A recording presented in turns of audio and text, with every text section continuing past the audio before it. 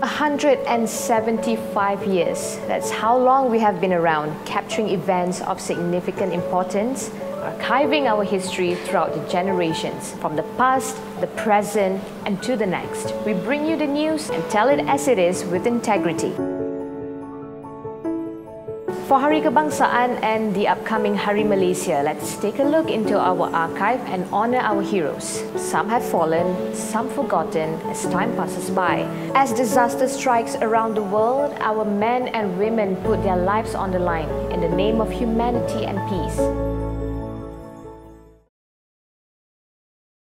In 1960, following the departure of Belgian control over Congo, unrest broke due to mutiny in the nation's Force Public Army. 100,000 Belgians were stuck in Congo. Chaos ensued.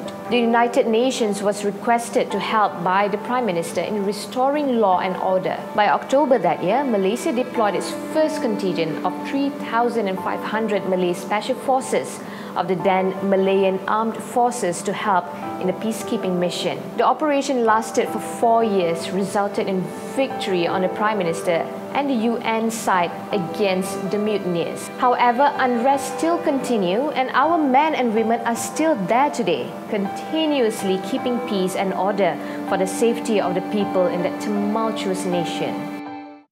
October 1993, a raid in Mogadishu by the United States Armed Forces during an ongoing civil war went bad. 2 of their Black Hawk helicopters were downed by the Somali militants. An emergency rescue mission was put in place. 100 of our men from the 19th Battalion of the Royal Malay Regiment of the Malaysian Army under the UN peacekeeping convoy came in for the rescue. Untold by the popular Hollywood film Black Hawk Down, Malaysian Army played an instrumental role in this rescue mission.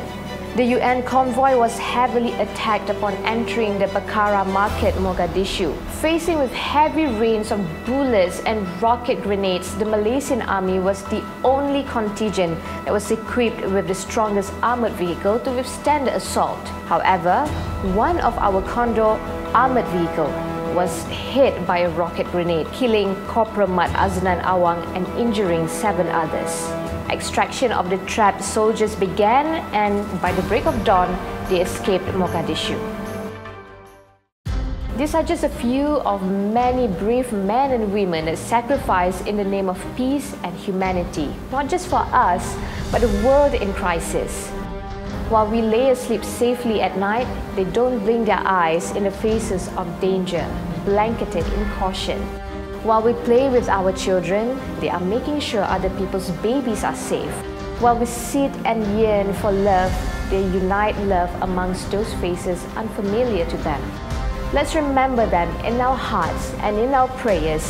Indeed, we are stronger together. We thank you and we honor you, our heroes, and we will continuously be there with you, capturing your stories for our future generations. Selamat Hari Kebangsaan and Hari Malaysia. Sincerely from the New Straits Times.